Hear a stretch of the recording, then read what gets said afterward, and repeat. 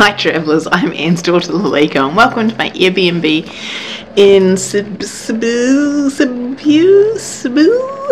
I really have no idea how to pronounce this. I stayed in a couple of hostels in Brasov. It's so nice having an Airbnb because you just have your own space, you can chill. I'm staying here, this is going to be my second night, so that's why I'm almost packing really. I'm going to leave the link in the description box below for this place. I really have enjoyed it. It is about a 5-minute walk, not even, to the main square. Everything is very walkable here. I've literally just walked around the whole day, so I'm gonna link the video to that in the description box below too, because it's just such a lovely little place and I wish I was staying longer. This would easily do more, like 2 people quite happily, plenty of room to kick around. This is actually the first time I've sat on the sofa, to be honest. I love how thick the walls are, and of course the radiators, which do switch on and off, which kind of annoys me. This has been my Airbnb. I've thoroughly enjoyed it. I would definitely come back here again, and I would do for longer next time.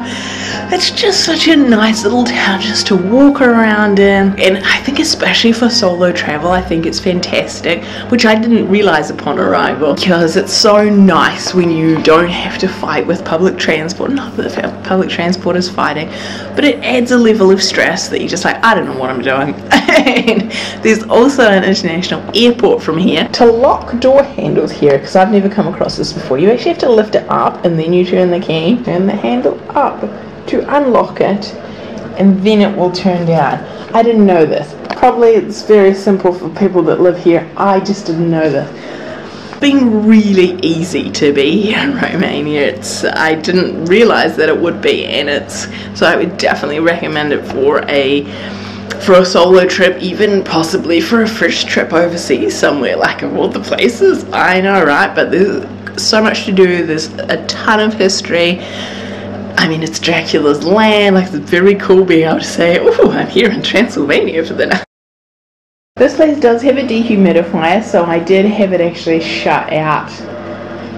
Like, I closed the door so that I wouldn't hear this, if that's the noise you can hear in the background. My favourite spot might be here because of the heating when it's on, because it's so deliciously warm along here.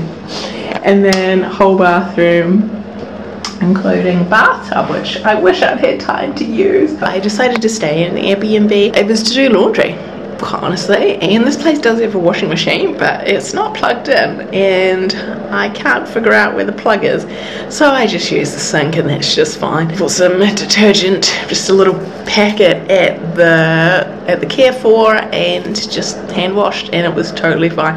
Fortunately, they even have a drying rack here, which is better rather than having to hang it all over the show. But I don't mind either which way, because I'm just doing carry-on, which I totally recommend. Got me a little picnic here. It is effectively a picnic. Got the local beer. Got my Milka, which I'm totally in love with these biscuits. I've eaten way too many of them, and I'm not even going to say how many packets. I love Milka. Milka is one of my favourite chocolates. If not, no, it's not the favourite. Definitely one of my favourites, and because we can't get it in New Zealand, oh, I love it, I love it, I love it. I love when I live somewhere that I can have Milka, which I don't. Oh, wow. Oh, you can, but it's like stupid expensive. And it's like 2 flavours, so I might as well say I can't have it. Found this video helpful, please give it a thumbs up and consider subscribing, as I post new videos every week giving tips and strategies that may help enhance your travel experiences.